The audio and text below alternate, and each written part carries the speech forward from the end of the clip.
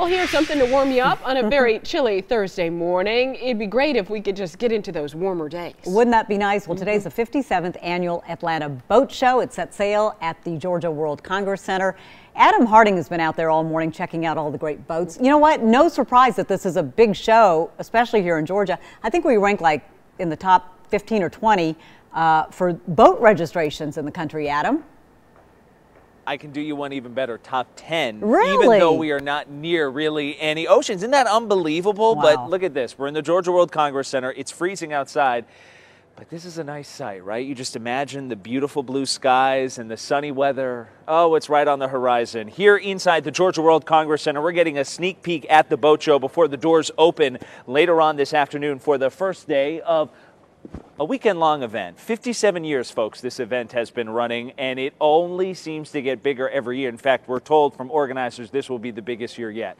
Right over my shoulder right here, we're going to leave you on a little tease. We're going to show you this boat coming up. It has never been seen before, and the price tag is over $1 million. But here's some cool things you can expect here at the Georgia World Congress Center. If you come down, you can check out all the gizmos and gadgets that go inside of the engines here on all of these boats. We're talking about hundreds of boats that are stacked and lined up here in the Georgia World Congress Center. You can also, find some accessories. We'll propel you into being big boat fans, huh? How about that? 6:45 in the morning, folks, and we're having a great time. We're joined this morning by Kevin Murphy. He is the show manager. Come on in here, Kevin. Tell us what we're doing in here. Tell us what fans can expect and why boats are always such a big deal here in Georgia. Boats are a big deal in Georgia. Number 10 in boat ownership in the state of Georgia. We have over 600 boats on the floor, personal watercraft, fishing boats, ski boats, a little bit of everything. Walk with me this way and show us what we can expect here at the Georgia World Congress Center, because I think a lot of families who are watching maybe think to themselves, gee, it would be nice if... But not all these boats are all that expensive. They're not. We really have something for everybody. So if you're a family looking to get into boating, we have pontoons, we do have personal watercraft.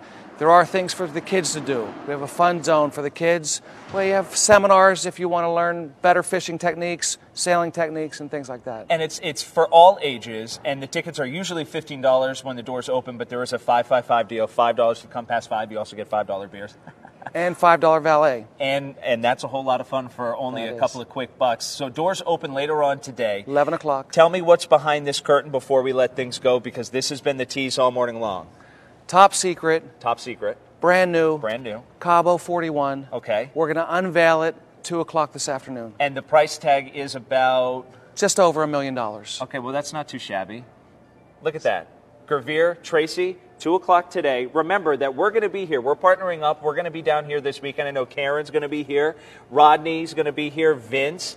I don't know how Vince even has time with the Super Bowl a couple of weeks away, but we're going to be partnering up. We're going to be reading to folks here at the Georgia World Congress Center. Remember, the doors open today, and at 2 o'clock today, maybe, just maybe, I'm going to put my name in the running for this. Why not, right? It's always good to have a friend with a boat. Oh, by the way, I should tell you, I talked in the last hour about getting into bathing suit ready because we're talking about boats and beach weather.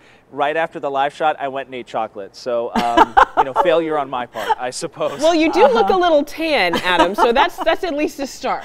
And as far as Vince goes, that's makeup. Come on, that's makeup. Vince is flying around on private jets and stuff for the Super Bowl, and he's probably going to be on that yacht. All right. Thank you, Adam.